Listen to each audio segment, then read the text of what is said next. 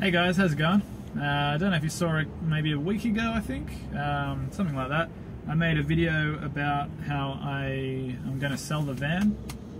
Well, I've already managed to find a buyer actually. I found a guy came out last night and had a look at it, and he loved it.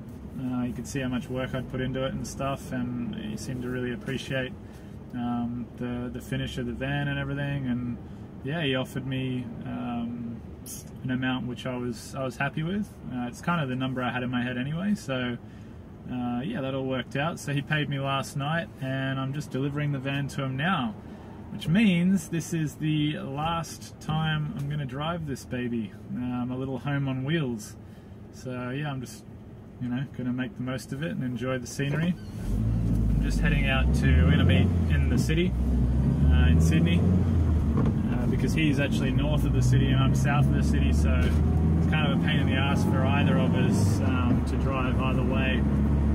So we just decided that we'd meet in the city, and then I'll get public transport home and be without a vehicle. Not for long though. I've already been looking at what I'm going to get next as far as cars and stuff are concerned. So within a couple of days I'll have a new car, and I'll show you guys that when I get it. Keep you updated, and yeah, I don't know what it's going to be yet. We'll see. So say goodbye to the van. Like I've said before, I'm bound to have another van again in the future.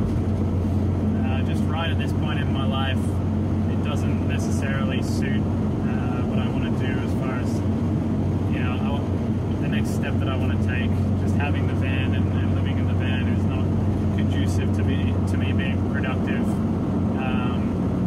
for now. So what I'm going to do is I'm going to take a break from vans. I'll obviously deliver this one and get myself a car and work away. I want to get to a point where I'm self-employed, just solely making my own money, and not having to rely on anyone else for my money. Once I get to that point and I'm